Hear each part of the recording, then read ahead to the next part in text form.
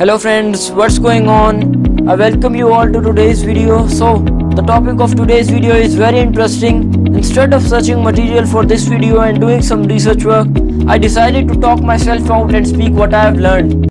So, my definition of being limitless is that whenever, wherever and whatever you decide to accomplish, you win it.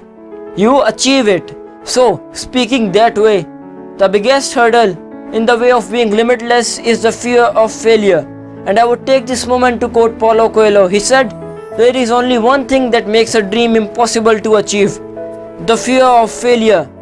So how come we become so terrified to do something due to the fear of failure when you were born with only two?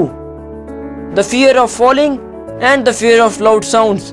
Always remember that unless you learn to deal with your self-acquired fears, you can never achieve something great.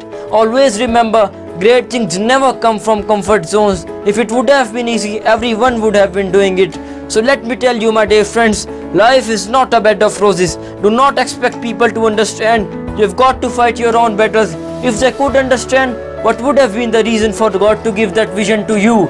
Always remember, hard work pays off. Hard work always pays off. One day, those late nights and early mornings will bear fruit.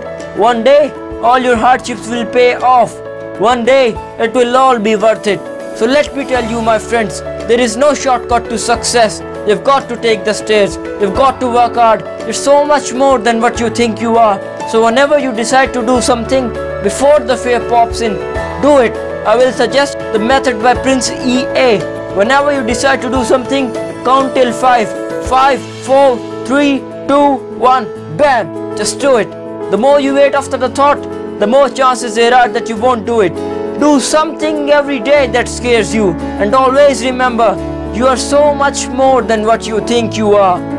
Everyone has talent, but what's rare is confidence. Another way of dealing with fear is by keeping in mind why you started. If you keep your goal above everything, you will overcome all the hurdles that come your way. And you should always remember, beyond fear lies victory. Just do your thing and remember that Rumi quote, "What you seek is seeking you." Thank you.